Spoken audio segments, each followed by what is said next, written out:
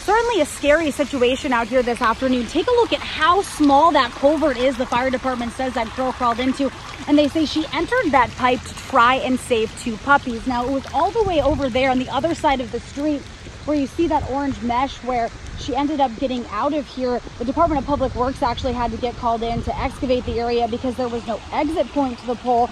The fire department says she was in here for about an hour. Knew that time was of the essence. We knew from the moment we got here that every second was going to count, and it just worked out to be a great outcome. But when she did come out, she was conscious and alert. They were able to take her to the hospital, which is just a couple of blocks away.